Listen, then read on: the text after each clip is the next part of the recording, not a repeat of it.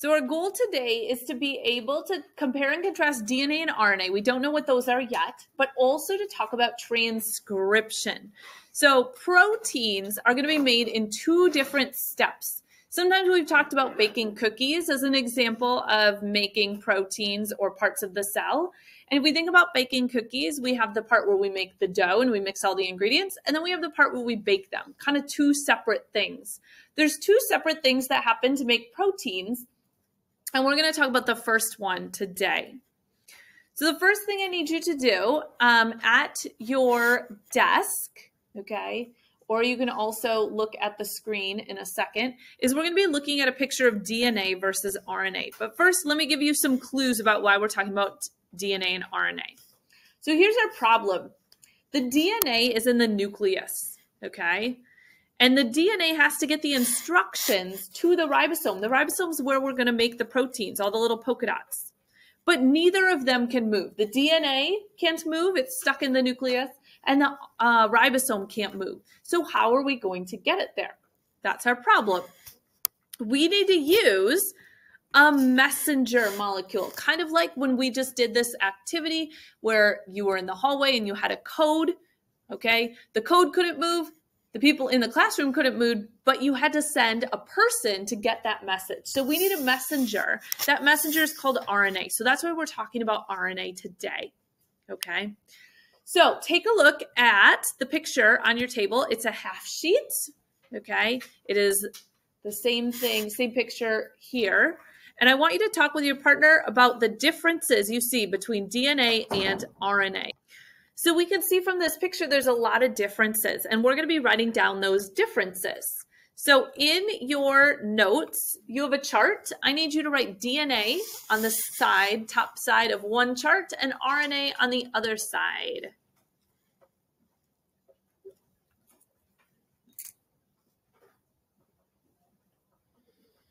And we're going to write down the differences that we saw in that picture. So the first big difference is that DNA is double-stranded and RNA is single-stranded.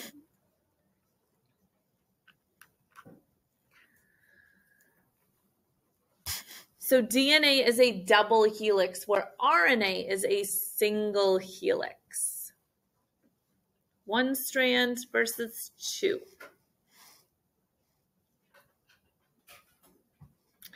There's still a helix because they're twisted. So helix means twisted. So they're both showing that they're twisted molecules. So that's why we call them a helix.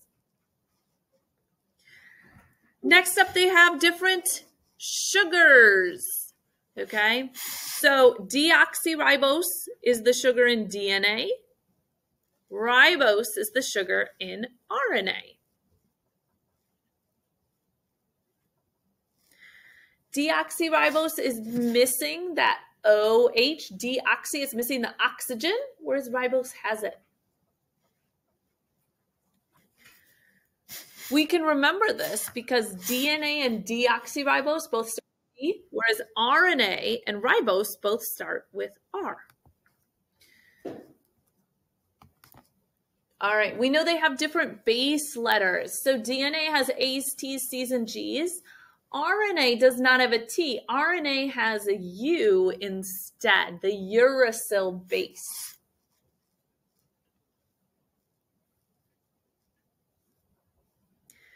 What letter do you think U matches with? A. U is kind of like a T, it's just different. So because T matches with A, U is going to match with A.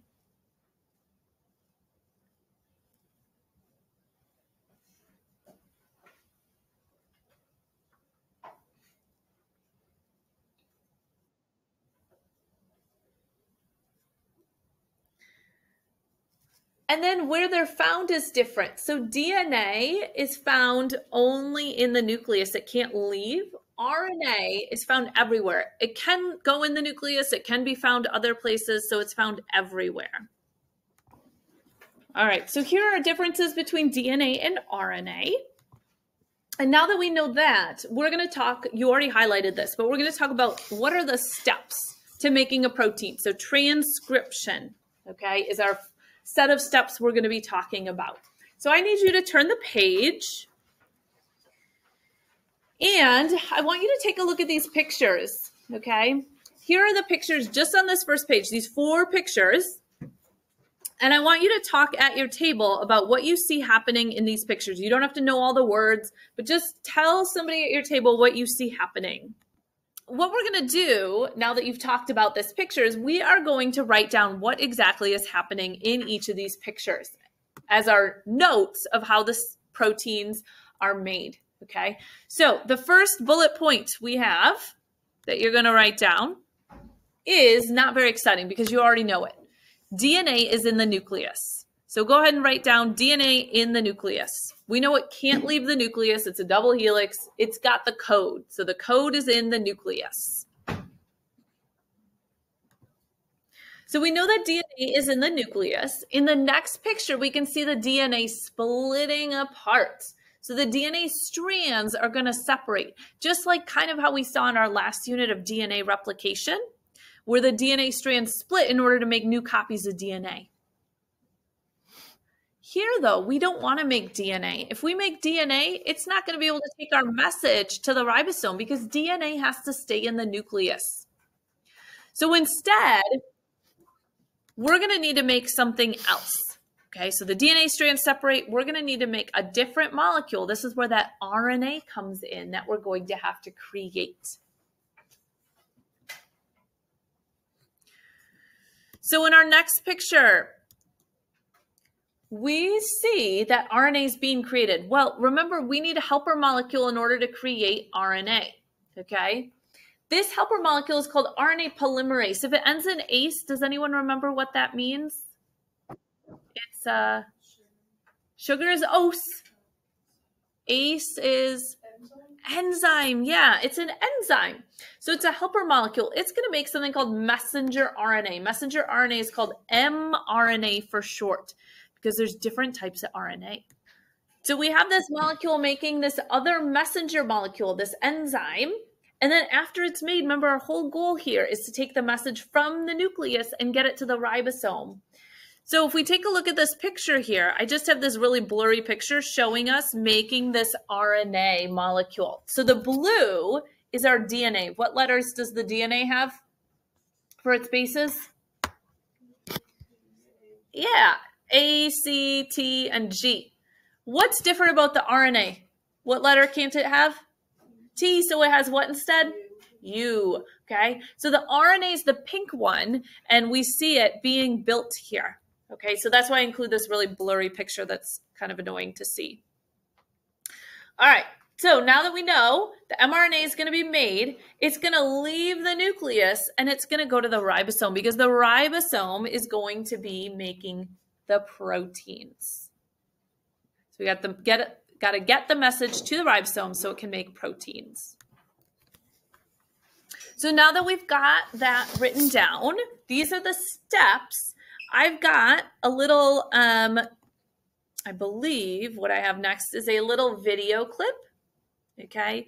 This video clip is going to show us what it's like for transcription to happen here.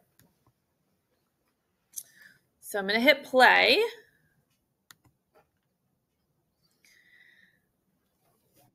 Here is a cell, the basic unit of all living tissue. In most human cells, there is a structure called the nucleus.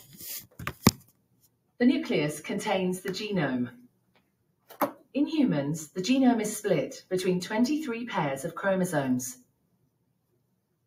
Each chromosome contains a long strand of DNA, tightly packaged around proteins called histones. Within the DNA are sections called genes. These genes contain the instructions for making proteins.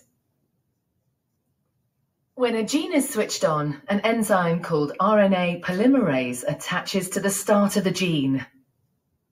It moves along the DNA, making a strand of messenger RNA out of free bases in the nucleus.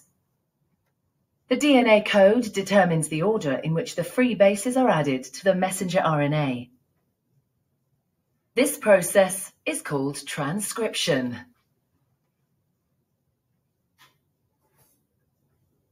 Before the messenger RNA can be used as a template for the production of proteins, it needs to be processed.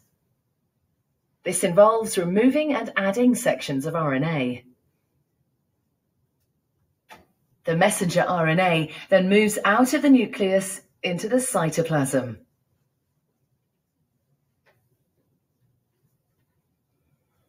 Protein factories in the cytoplasm, called ribosomes, bind to the messenger RNA. The ribosome reads the... All right, so it got cut off there, and the reason it got cut off is because we're only talking today about the first steps. There's more steps to this, okay? In that video, you might have heard them say that this is called, it has a name, these steps are called transcription. So what I want you to do is turn your sheet sideways. We're still on that first page. Turn it sideways, and we're going to write transcription. So just how you see it up on my screen here, because that's the name for this process.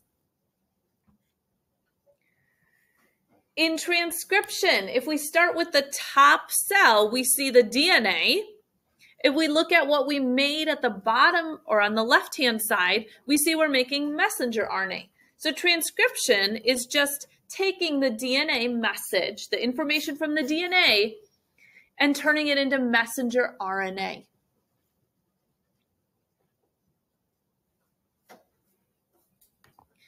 Where is this happening? Where do we make the messenger RNA? And what part of the cell do we see in the picture there? Where's it being made? In the nucleus. So this happens in the nucleus, and that's what I want us to make sure we include. And that's because the DNA can't leave. DNA cannot leave the nucleus, so it has to be made there, okay?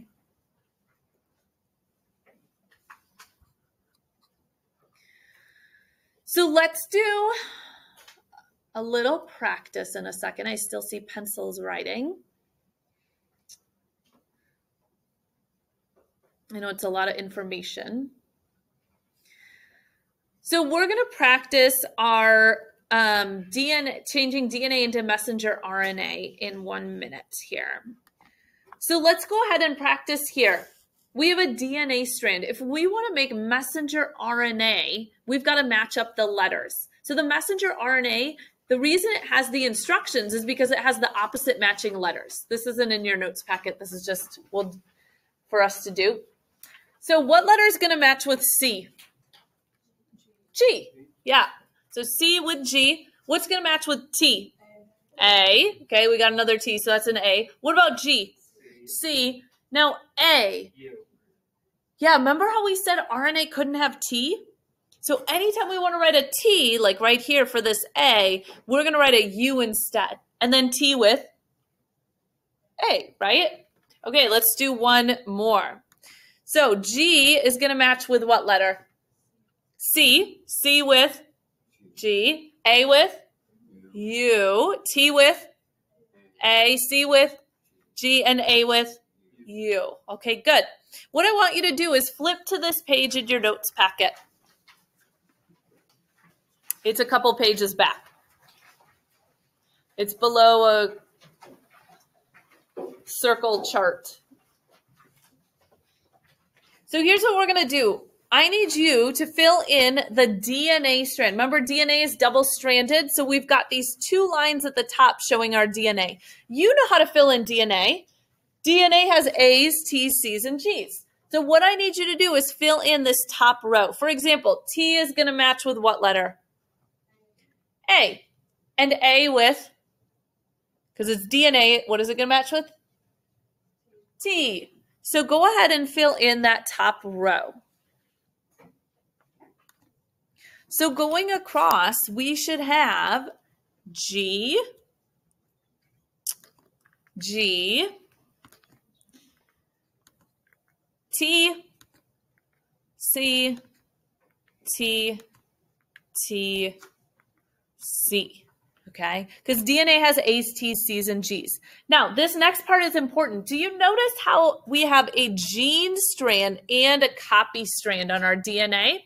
The gene one is the one that has the information. The other one's just a copy of it. It has the matching letters. We want the information from the gene strand to go into our messenger RNA. So we are always going to match our messenger RNA letters with the gene strand. So because the gene strand is here, we're going to match T with a letter for RNA. Now remember, RNA can't have what letter? T. It has to have a U. So in this beginning one, T is going to match with what? A, and A with U. So see if you can fill in those letters. So we should have G, U, C, U, C. Okay. Now we're going to go to the next example. So AUG, GUC, UUC. We're going to go to the next example. In this example, notice the gene and the copy strand are in different spots. That's okay. Okay. So we're first going to make our other DNA strand. We know how to do this because A's, T's, C's, and G's are going to match with it. Okay. So the first thing I need you to do is write down the DNA letters that are going to match with it. A's, T's, C's, and G's. So here's what we should have going across ATG, AAG, TC, CT. Now, here's the trick part. Remember, it's our gene strand that has the information, so our mRNA is always going to match with our gene strand because the gene has the information. So T, we're going to use the T at the top from the gene strand. T is going to match with what? A. So this is going to be A. A is going to match with U. All right, so fill in those letters. So here's what we should have then. We should have G, A, G, U, C, U. What do we notice about the copy strand and the RNA? What do we notice?